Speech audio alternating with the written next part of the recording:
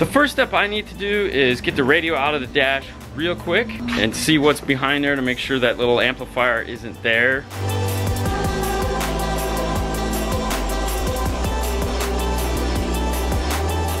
To get this radio out, pull out the gear shifter, reach underneath, take a small panel tool, gently pry this loose, unplug all your switches from down below. There's 2 screws here holding the radio in place, but really what I need to see is if there's an amplifier in here, and there isn't. That's great.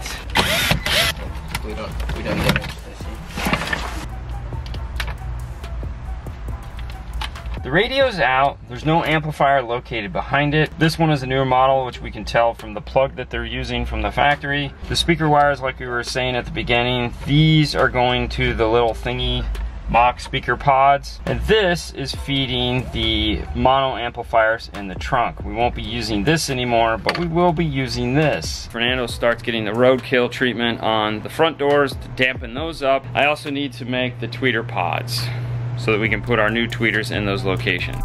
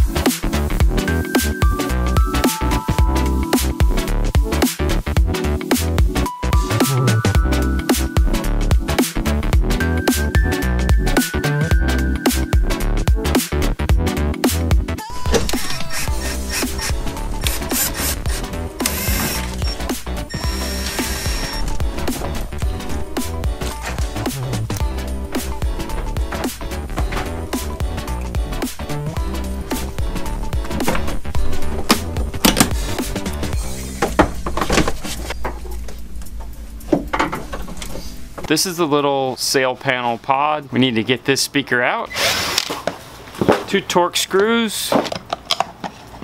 And this is what we're trying to get to. We need to make a panel that'll take it from this speaker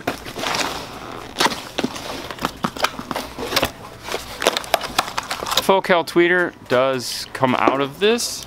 If you want to get down to the actual raw tweeter, you can. This is a metal, so don't touch it, and make sure there's no screws around if you do take the top off, because they will stick right to it and destroy the cone of the speaker. I strongly recommend leaving it in the case until it is time to go into the car if you are going to be removing it. It does have little teeth on here that you line the tweeter up with.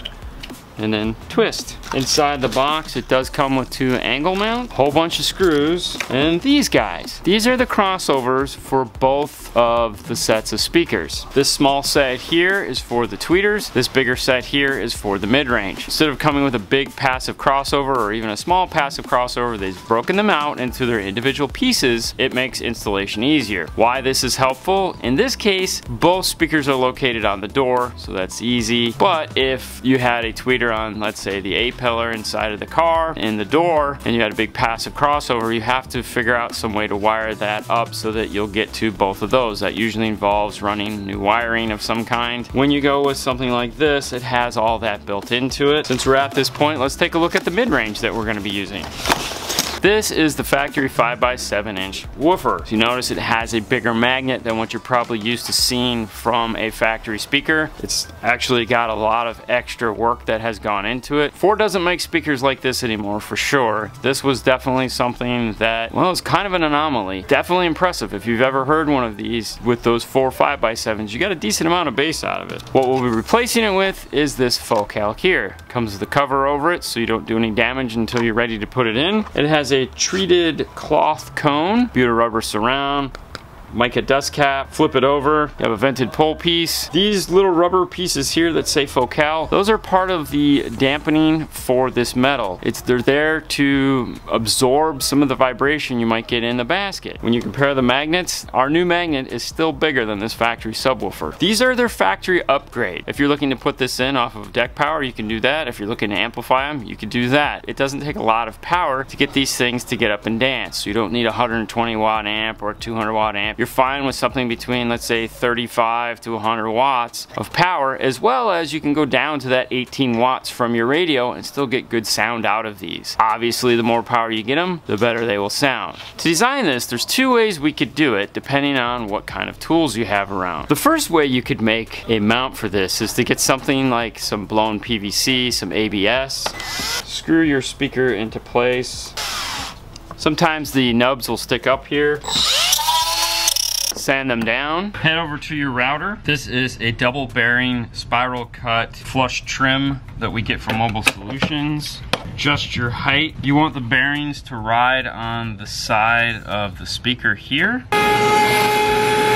And you'll end up with an exact copy of the speaker. Your screw holes are already there because you use those to screw in the speaker to the plastic. All you really need to do is typically drill them out a little bit bigger, and then you have to cut your tweeter size out. That can be done by picking up the Mobile Solutions Smart Circle System. This has a ton of different size holes for making tweeter cutouts, and you're essentially going to do the same thing. You're going to figure out which hole you need, tape this here using your template tape that you can get from Mobile Solutions, and you're golden. You'll have an exact copy of this speaker that you can then make another copy of and put on the other side. And if you only have 2 to do, or you have limited tools, that's a great way to do it. We've done it like that for years. However, we have the Glowforge laser. We have the third guy.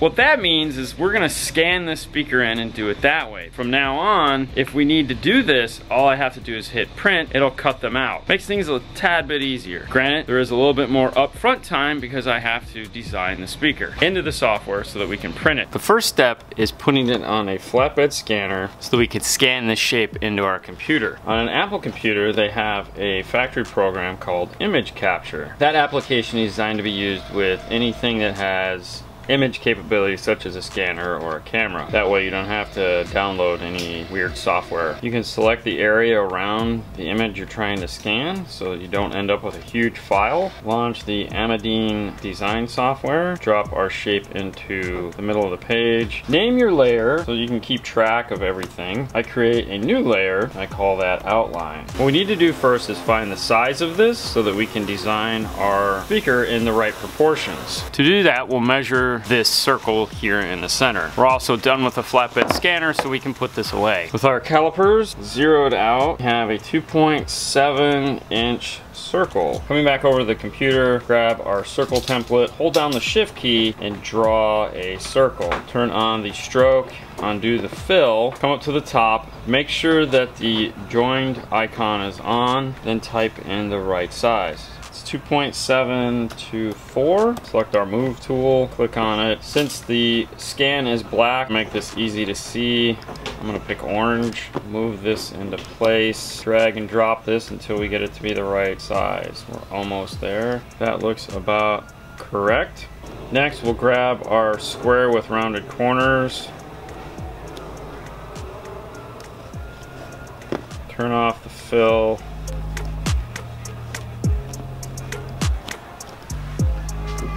We'll cut off the portion of this that we don't need.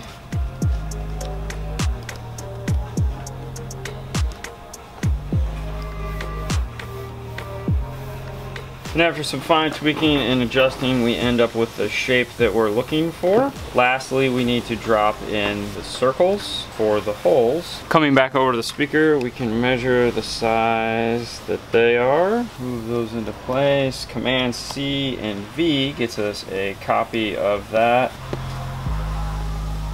And this gives us the basic shape that we're going for. This would be what we just routed out. We have to add in the center for the tweeter. To do that, we're gonna create another circle that was the same size as this. Select a new layer, call it tweeter hole. Change the color. I make all the paths that I'm going to be turning off before print. I like to make them out of blue.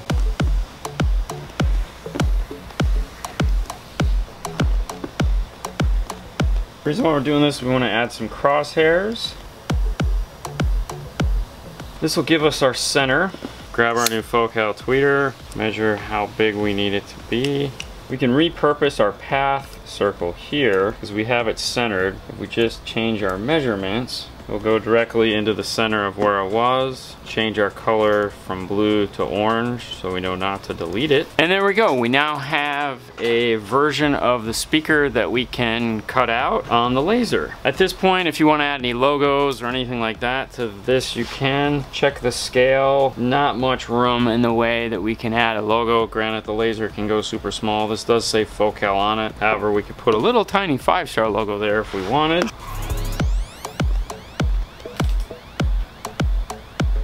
Create a new layer and call it logo. The reason why you want to do that is because sometimes when you drop artwork onto the application, it bogs the whole thing down. Sometimes if you add it in too quick, it's easier just to figure out where it goes, turn it off, finish your drawing, and then turn it back on. And that's it. We can export it out now and get it over to the laser.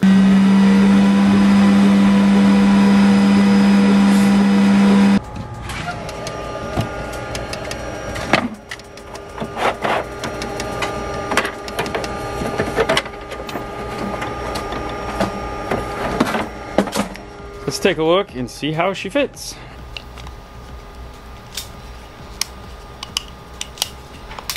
With the focal tweeters, they don't give you any mounting options for the backside or bracing. It just has these little teeth on it here, which as you can hear as I'm pushing this off are snapping into place, which is what we wanted. We can turn it to get it into the right viewing. We made this out of 1/8 inch so that it closely represents factory. Our screw holes line up. This guy's done. We can get him mounted into place and I can get him off to Fernando. This is what it looks like.